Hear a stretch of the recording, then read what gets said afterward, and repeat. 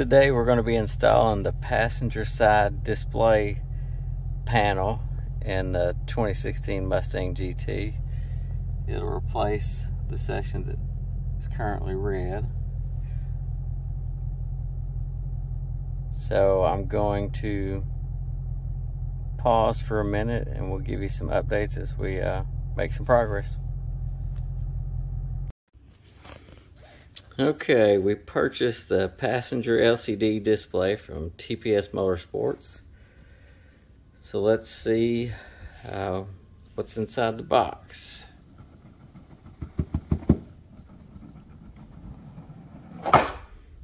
Nice box. Of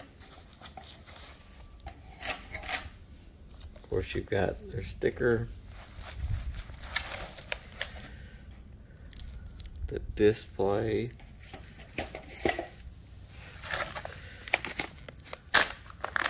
and the wiring harness. Pretty simple. First thing you have to do is remove the trim panels off the dash, which we did. Now that we got the trim panels off, I'm going to go ahead and remove this piece here to make ready for the passenger side display. There's a couple of 7mm bolts that you have to take loose, and then once you get those loose, it should just pop right out. So I'm going to get these out. So now that that's out, you just get the pry tool in, get it underneath, and then start working the piece out.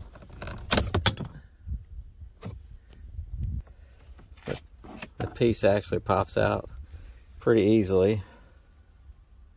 And again, I'm doing my video a little backwards than others. I want to go ahead and get the display in before I start the wiring.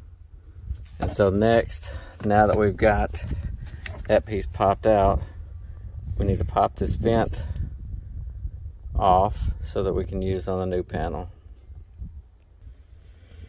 Okay, got the vent transferred to the new piece, and now we're going to take and run the wire up so that we can plug it in.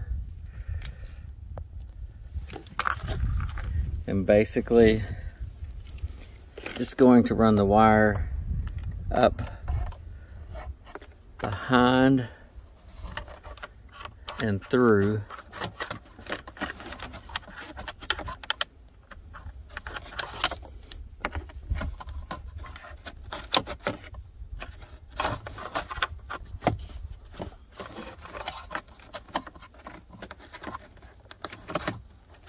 there we go. Alright, now that we've got that fish through there, I'll plug it in and snap the display in.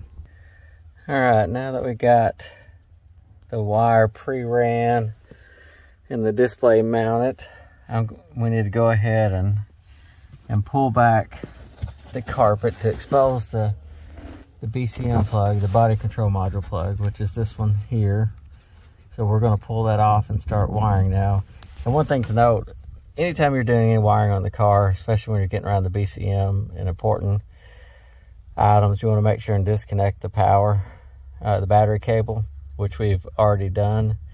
So let's get this cable pulled loose and we'll continue.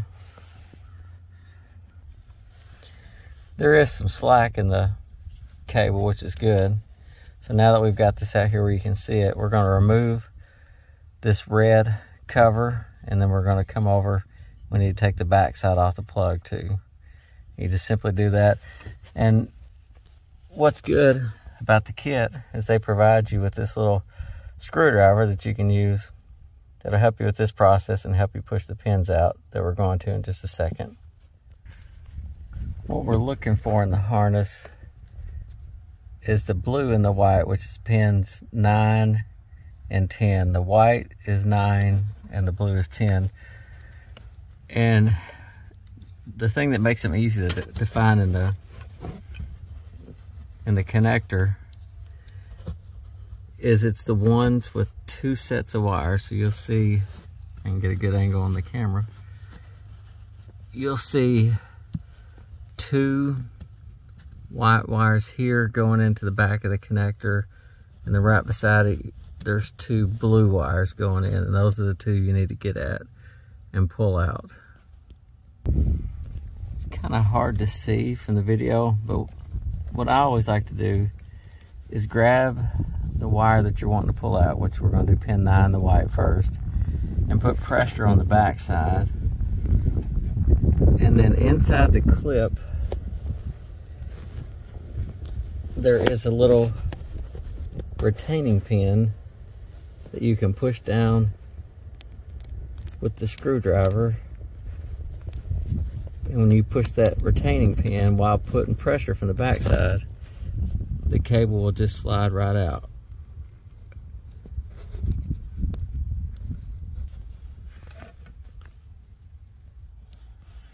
Alright, now that we've got those 2 removed and the new ones inserted into the plug, we can start working on wiring up the connector on the factory side.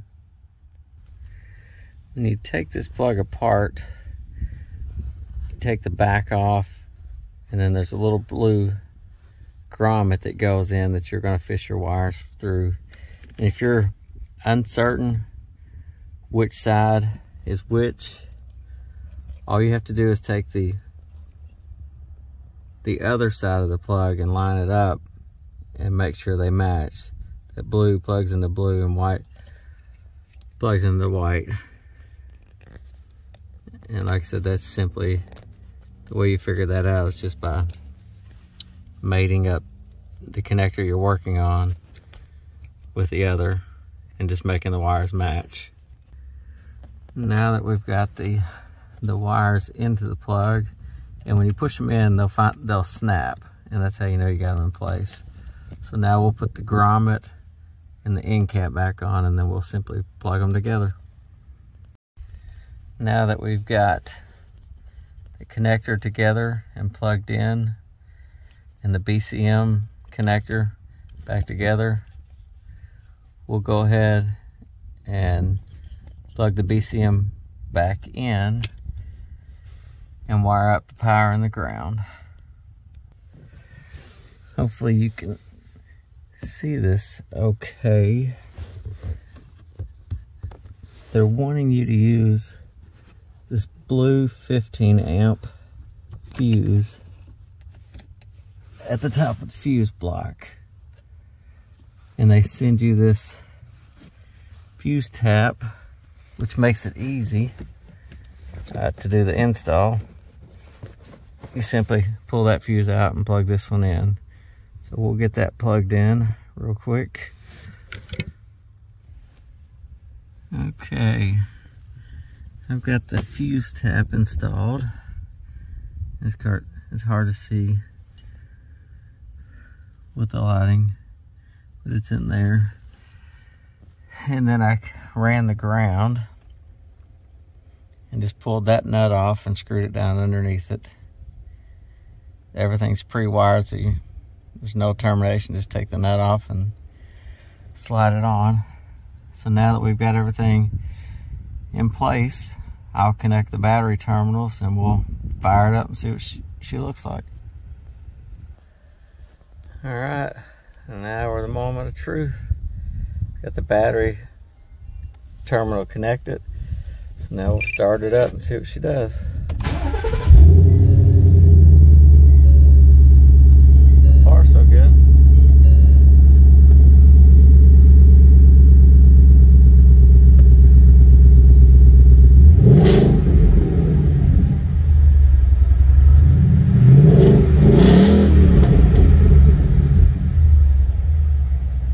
Well, seems to be fine. So now I'll put everything back together and we'll take it for a road test.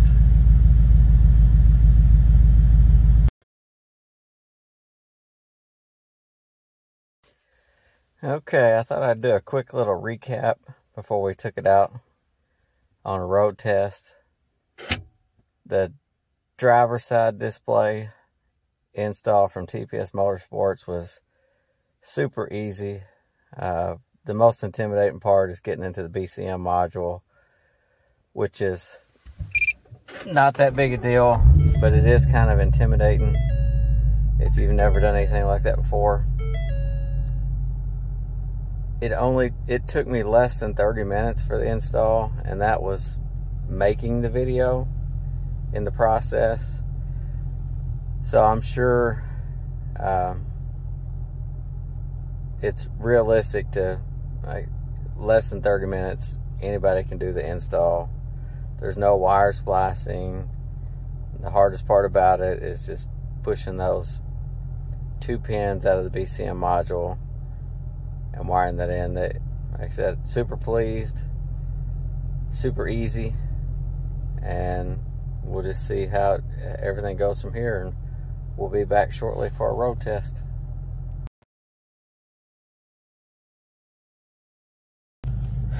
All right, I got my son Chase with me now, and we're gonna go and we're gonna road test this.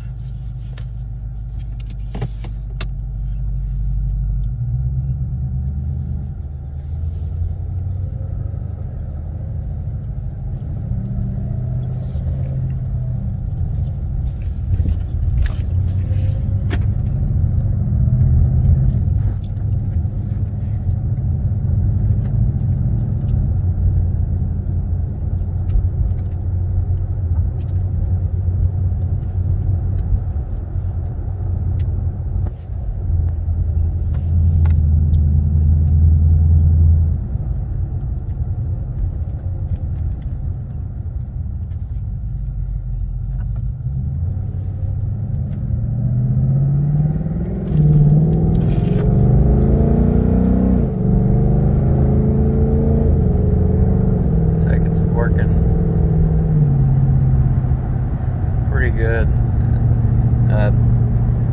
Miles per hour on the heads up is slightly different than that on the driver's side display. The driver's display seems to be more accurate.